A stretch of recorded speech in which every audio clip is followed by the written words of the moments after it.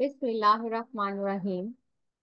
Now we will talk about OPS history template, a step-by-step guide how to take a history step by step from the patient. Whether are you a resident, a gynae resident, an MBBS student, or an exam candidate. So this is the step-by-step approach on how to take the OPS history. First of all, ask about the biodata. Ask the name of the patient, husband name, married for, first marriage of both the partners, age of the patient, gravidity, parity and abortion, gravida, para abortion, the last child born, inquire about the LMP, estimated date of delivery, calculated duration of the pregnancy by the help of any formula or OPS wheel. Then ask about the education, occupation, residence, blood group. Then inquire about the presenting complaint, the date of admission if the patient has been admitted or came to the OPD, or the mode of admission via either through the emergency or through the OPD. Then ask about the history of presenting illness. In the OPS history, it is different from the rest of the history you take from any patient. It includes that trimester-wise history and then the detail of that presenting complaint at the end of the trimester.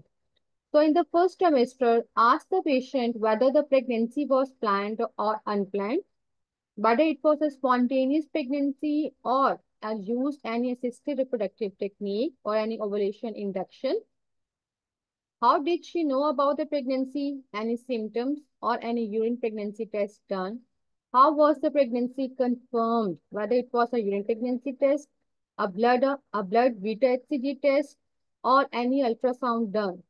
Then ask whether she has done a dating scan or not, and then quickly go through that whether the pregnancy was singleton in that scan or a twin gestation.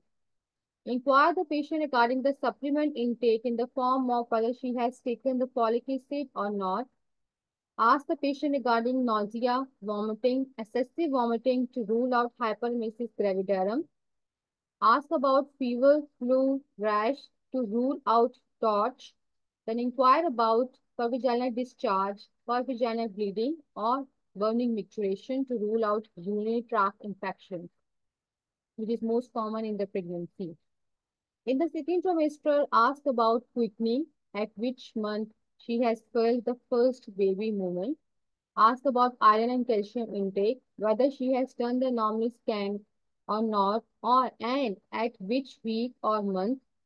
Rule out pregnancy-induced hypertension or gestational diabetes by asking about headache, abdominal pain, pedal swelling, polyuria, polydipsia, or polyphagia. Then we ask the patient whether she has taken the oral glucose tolerance test in the second trimester or not. Inquire her about the pervaginal discharge, pervaginal bleeding, or any burning micturition. In the third trimester, ask the patient regarding the regular checkups, the frequent growth scans done or not, pervaginal discharge, pervaginal bleeding, and burning micturition, and whether the fetal movements are okay to the mother or not. Regarding any presenting complaint besides the gestational amenorrhea, please take the details of that presenting complaint, check out the risk factors, rule out the differentials, ask in detail about the duration, severity of that problem, associated factors, the relieving and aggravating factors associated with that problem, investigations done so far, for example, anemia, and treatment taken. You can ask the details of that presenting complaint either in the trimester-wise history or at the end of the third trimester history. Then in the ops history, quickly make a chart so that you cannot follow any of the single step.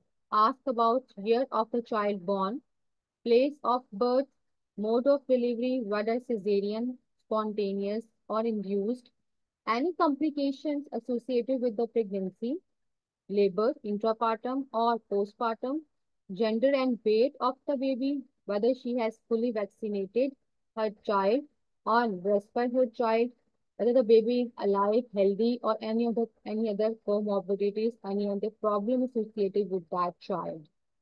Please do not forget to ask about the history of miscarriages, abortion, ectopic pregnancy in the OBS history. In the gynae history, quickly go through the age of menarche, regularity of the menstrual cycle, contraception method she has used so far, the pap smear test, and the date of the last pap smear test. In the past history, inquire the patient regarding diabetes, hypertension, TB, asthma, hepatitis, thyroid, any other chronic illness leading to the hospital admission, and any prolonged drug history. In the surgical history, ask about any history of surgery, its complications, and do not forget to ask about the operation notes availability. Please, whenever there is a history of hospital admission or any history of surgery, always and always inquire about the notes available. Ask about the discharge slip available or the operation notes available. This is the safe point regarding history taking.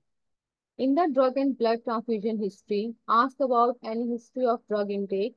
If the patient is unable to memorize the name of the drugs, politely ask her, can you please show me those drugs? Or if the patient describes, you should know the color or the dose of some of the important drugs or medicines used in the OPS, like the yellow tablet, which is taken for the hypertension, is methyl dopa, named as Aldomet, or the white single tablet taken early morning before breakfast for the thyroid disease is a thyroxine, and so forth. And the blue colored medicine is a glucophage taken for the diabetes. So you should know about the description of the drugs as well. Ask about any history of the blood transfusion, its complications and reaction if it has occurred. In the allergic history, ask the patient regarding any history of drug allergy, food or substance allergy. It can be a pollen allergy or a dust allergy.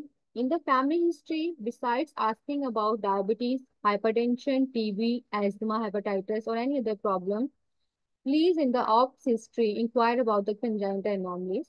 In the personal history, ask about sleep and appetite patterns. Excuse the patient, say sorry, and ask, I have to ask about any history of smoking or recreational drug abuse. However, in the countries where the smoking or any recreational drugs are not prohibited, please do not excuse. In the socioeconomic history, ask the patient how many rooms there in a home, how many persons live in that home, do you live a stable lifestyle? Is everything okay at home? This is to rule out a domestic violence, and this is the most important step to rule the domestic violence in the socioeconomic history. This comes to the end of the step-by-step guide of the history taking. And now, next is the Urdu template for the patients for the local patients to be asked in the Urdu language.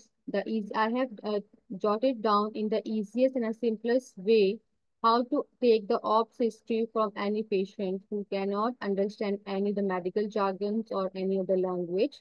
So this is the step-by-step guide, which includes the biodata, trimester-wise history, ops history, gynae history, medical history, past surgical history, drug histories, allergic history, and family history, the personal history, and socioeconomic history.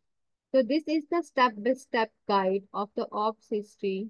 And if you fulfill all these steps, you will not be able to skip any of the details of that patient.